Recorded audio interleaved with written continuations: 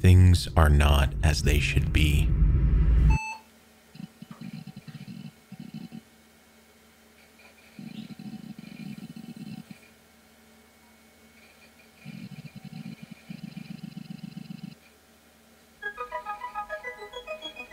The internet was recently created, And it's primarily used for communication between large corporations, government agencies, and universities. But here, all operations have crawled to a halt. Fueled by junk food and a fascination with cyberspace, these students are 15 hours deep into a cyber sword fight with a new enemy who's unleashed a worm.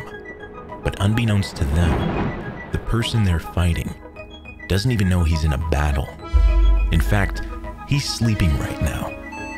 Deep in a dream, while the mere 99 lines of code he wrote months before is spreading havoc across the entire global internet. Morris.Worm. You are watching Disrupt TV.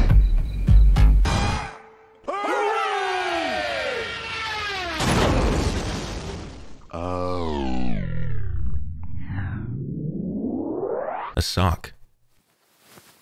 A P.O. box. A socket. A socket is like a P.O. box that a computer can use to receive data from a server. When the worm first enters a computer, it chisels a hole into the motherboard and establishes its own post office socket, which it will use to start the infection. First, it searches the computer for the finger protocol. This is a directory that houses early internet usernames and contact information, kind of like a social network. Usually this runs as a background process on the machine, also known as a buffer. But to hijack the information from this buffer, the worm sends a GET call to the finger, over and over and over, until eventually the buffer is overrun, which causes the check stations to fail, leaving a wide open road. It then attempts to establish a connection to these newly uncovered users, and if successful, it will move on to stage 2. If not, it will attempt to use SendMail, an early email program. This program operates on a number of modes. When switched from the default Deliver mode to the Daemon mode, it will constantly listen on a TCP port. It's listening for good vibrations. Things like a sender, an address, and a get well soon message to your grandmother. But do you hear that? Instead of good vibrations, Morris is sending a debug command to the program. Now, normally SendMail would reject this command, but being a new system built in the 1980s, many site admins have left the option on, giving our worm full access to the mailing services. It uses these new tools to send the following command package, aka the vector program, to the contacts. It then waits up to 2 minutes for a response from the shell, after which it will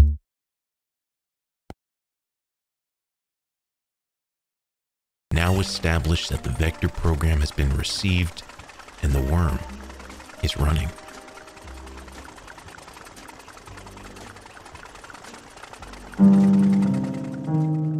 Global controls will have to be imposed, and a world governing body will be created. It then proceeds to send 3 more packages to the socket created earlier. The first is a Sun3 binary version of the worm, a VAX version, and the source code. This gives it 2 chances that one of the recipients are running either the Sun3 version or the VAX version. After receiving confirmation that the files are running correctly, the original worm eliminates itself, and the new one repeats the process. This differs from a virus in that a virus needs to trick the recipient into running it through social engineering or just plain misdirection. A worm, on the other hand, can spread without tricking a human. It spreads by itself. NASA unplugs, Cornell unplugs, News organizations, while simultaneously reporting on the worm, are grinded to a halt. He receives an anonymous call. The voice on the other line says, "Listen, I know who did it. It's RTM." Now, he won't say exactly who RTM is. He just wants to know how much trouble that person may or may not be in. As soon as the call ends, this journalist knows exactly where to look. He opens up Finger and searches through the database for an RTM. And much to his surprise, a 3-worded name surfaces. You are watching Disrupt TV.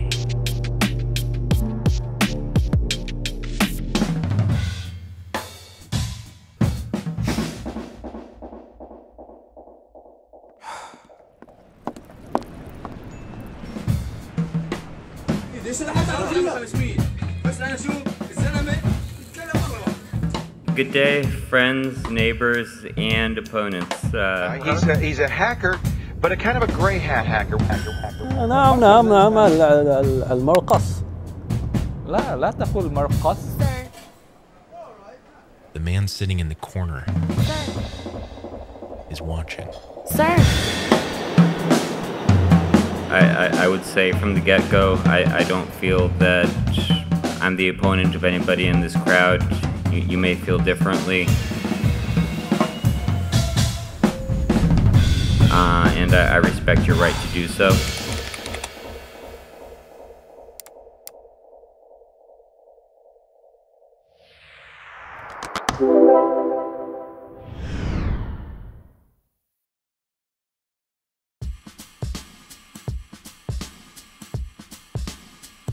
Across the country at Berkeley, sleep-deprived faculty and students, after 12 straight hours of work, finally crack the puzzle.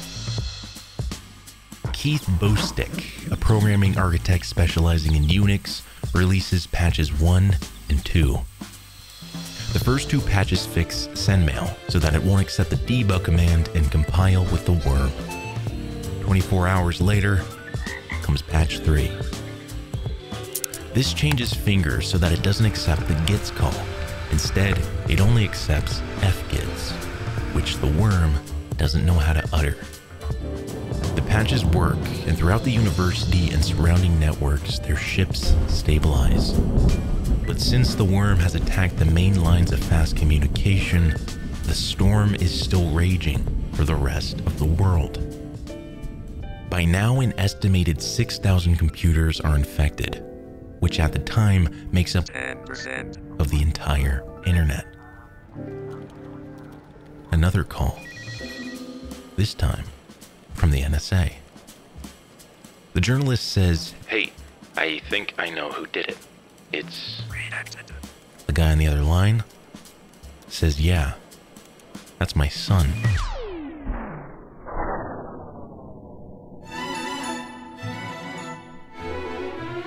Robert Tappan Morris, alongside his father, chief scientist of the NSA's Computer Security Center, are plastered throughout the national spotlight.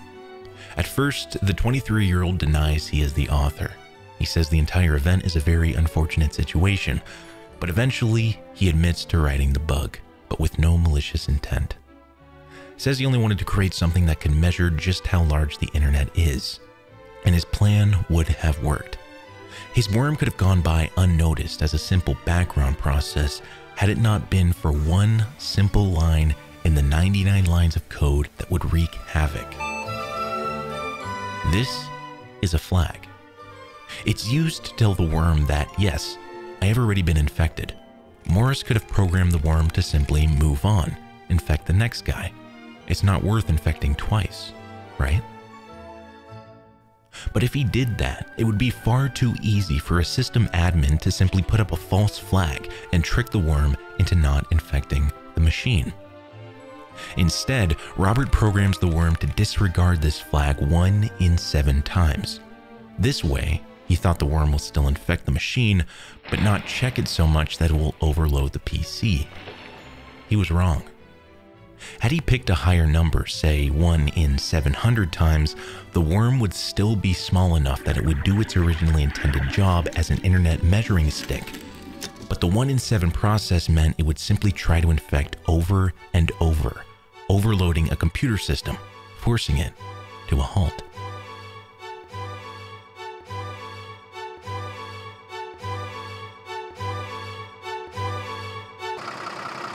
And consequently every machine on the internet.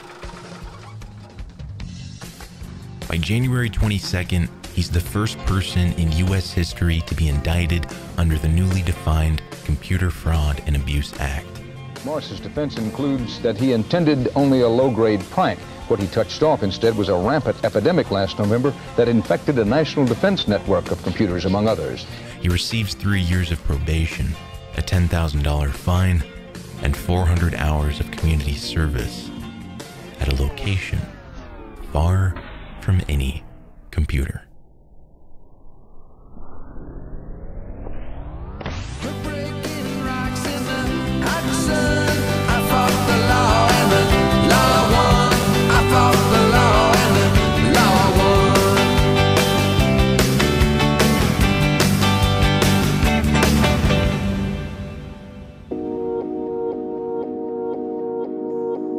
Right, so when I was like in 9th grade, I was sitting with the boys, you know, in the cafeteria, and we got a really interesting conversation topic. We were surrounded by maybe like 100 people or so in the cafeteria, and we started talking about just how little we know about them, how crazy their life stories could potentially be, and just how much life story there was in that entire room. And I thought of something pretty crazy. How much computer space would everyone's life stories on Earth occupy? Think about that for a second. Just imagine that amount of information. It's also kind of crazy to think that even the people you don't know, like those who basically act as NPCs in your life, still have that massive life story in the back of their head just like you. It's pretty obvious when you think about it, but then again, you don't often think about that. I just wanted to share this because I think it's a really cool thought. I was disrupted.